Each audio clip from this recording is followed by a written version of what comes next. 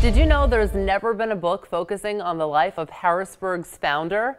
David Beiser has been interpreting John Harris Jr. for more than 15 years and just released Visionary Road to the Capitol, the little-known story of John Harris Jr., to really share the story of the man who founded our capital city. Awesome. I didn't know John Harris.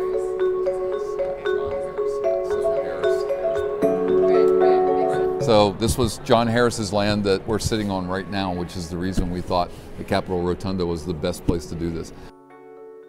Dauphin County Historical Society approached me about doing a first-person interpretation of John Harris. I said, yeah, you got me.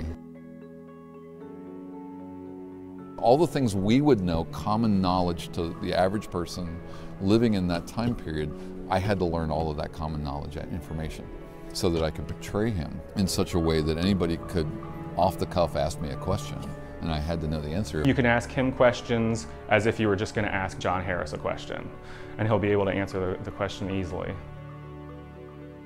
So he did a lot of hard work in founding what was then called Paxton or Harris's Ferry. He would eventually in 1785 work with his son-in-law, William McClay, to name the city Harrisburg, designs the county seat, donates the land.